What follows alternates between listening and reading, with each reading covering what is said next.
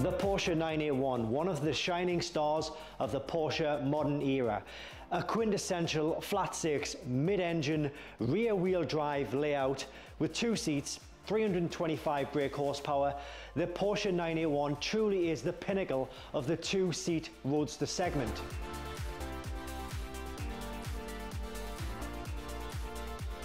But what makes the 981 truly special is that it's the last of the naturally aspirated engines in a Cayman without having to go out spending a lot of money on a GT4. It has an advantage over the 911 in that it has that mid-engine layout, so you don't need as much talent. You can have more confidence when throwing these cars around the twisty roads and not worrying about kicking that back end out like you would in a 911. Even your grandmother could drive one of these, shred up some tarmac and be confident that she wouldn't damage the car or kill anybody around her. Now, I've personally owned my Cayman for just over 2.5 years now, and in that time I've been lightly modifying the car to a stage where I think I'm quite happy with the car now, and I probably won't do many more modifications. Famous last words, but I have spent a fair chunk on modifying this car.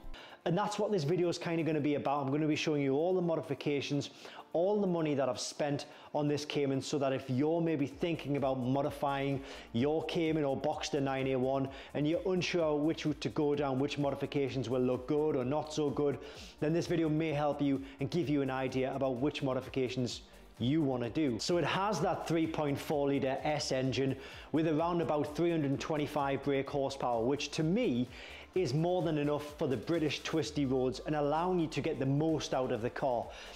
I've always been an advocate for driving a car that you can get the most out of, as opposed to getting a car which has just way too much brake horsepower, 500, 600, 700 brake horsepower, and not being able to squeeze the most out of the car unless you take it to the track. And even then, you're still going to be limited by your own talent. So it's finished in white and has white spider alloys, which aren't the exact same shade. I thought it was important to make sure that they were slightly different to ensure that you could separate from the wheels from the car. To make the finish a little bit more aggressive though, I have fitted front and rear spacers, and from memory these are 7mm on the front, 15mm on the back.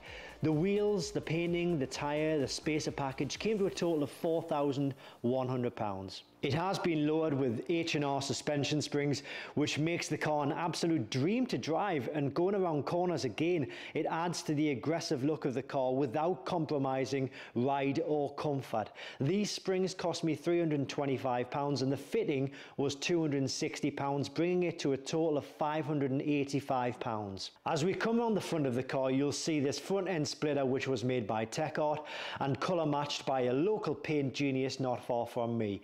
And this again makes the front end look more aggressive. It looks like a Stormtrooper's helmet, which is just awesome.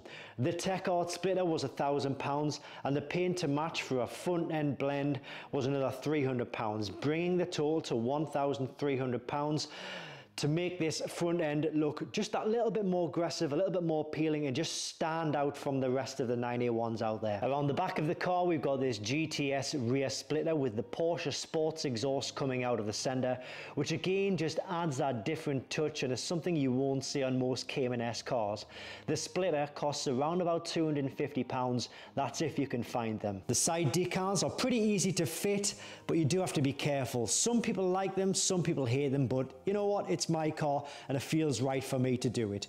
These cost me £130 because I also bought the front decal, which usually goes along the front, but I decided not to fit that. But the side strips that you'll see on their own would generally cost you around £60, £65. Inside the cabin I've upgraded the PCM, which was pretty basic. All it has was an AM and FM radio and a CD player, but now it has a CarPlay system with nav and is 1000% better. I fitted it myself, which was pretty easy, and that cost me £260. There's no bad angle on these 981s. They are built for a purpose. They just want to go fast.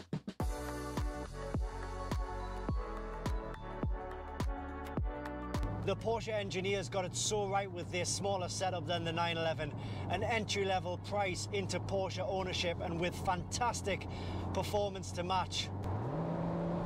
Look at that, I can accelerate into these corners with ease and have complete confidence that the car will stay on track and do as it's told.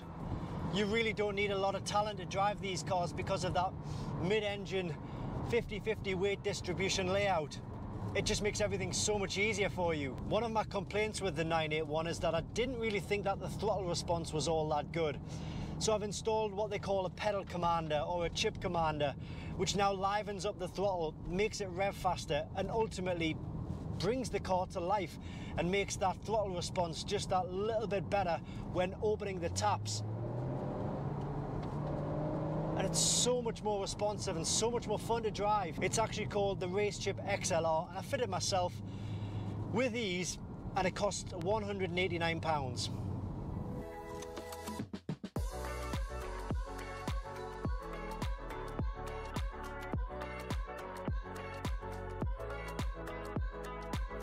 So right now this car is just about to push on to 65,000 miles, which is not a bad thing. And because it's not a low mile car, it means the car's already been enjoyed and you can happily drive this car and put more miles on it. You see, with a car like this, the enjoyment happens inside the cabin, putting your foot down and actually driving it instead of keeping it in a garage and making it a driving queen. Look, if you're buying one of these cars, please drive it. These cars are not intended to have low miles. Why would you buy a car like this and keep the miles low for the next owner to enjoy? There are way more special cars out there on the road that you can keep in a garage, which you can keep the miles low if you so wish. Yeah, these cars are special, but they're not that special in that you should keep them locked up in a garage so that they retain their value. The value is inside the cabin, driving one of these cars. They 100% need to be driven and enjoyed.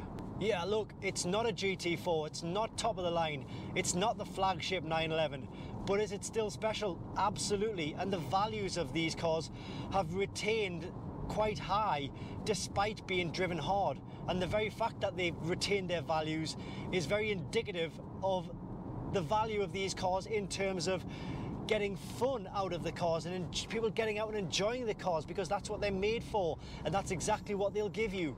There are a few other modifications that have been done and should also be pointed out. So you'll notice on the front arches we have a set of carbon fibre arch guards supplied by Michael's Garage for £70, colour-coded key for £25. It has a £35 tracker with a £6 monthly subscription. There's a chrome classic style fuel cap for £60. The version 3.0 scan tool allows me to diagnose, reset faults on the go and find important information about how the car is running. This is £169 from Diagnostic World. I bought a set of 19-inch BBS CHR alloys and wheels which I fitted to the car and actually only had on the car for around about 100 miles. I just decided that I liked these Spider wheels better, so I took the BBS wheels off and I've since sold them. Actually, they cost me £3,000 and I didn't get anywhere near that back, unfortunately. I got £1,700 back, but at least it's something. I'm also pretty well covered for cars during the winter months, as I do have a Mercedes and an Audi. The Audi is four-wheel drive, but if I feel the need to take the Cayman out during the winter months, I've also got a set of Sport Techno wheels and tyres, and these cost me £1,700. I should say that these have winter tyres on. Couple of other mods that didn't really work out. I bought a ducktail from Taiwan which fitted not very well. That cost me £400.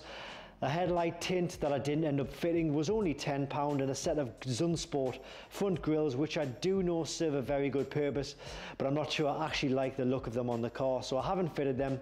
In fact, I've still got them in a box if anybody wants them for cheap. They cost me £215. And I've also managed to pick up one of these genuine indoor car covers. Second hand it was for £110, but it does ensure that the Cayman is nicely tucked up during the winter months while I'm cheating on it with other cars.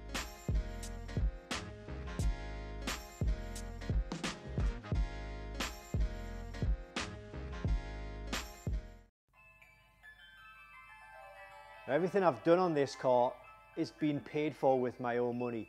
I haven't had any handouts or anything like that, so I think that adds value to the whole project and what I'm trying to do here, in the passion and the enthusiasm that I do have for these cars. And I think it's important maybe to show that human element and that it's not all sunshine and roses. You know, sometimes projects can go wrong, they can get expensive, and you don't always make the right decisions, but ultimately if you play the long game, you probably will be rewarded. So I'm happy with the way the car is right now. I ain't going to do probably any more modifications on it, maybe the odd tweak here and there.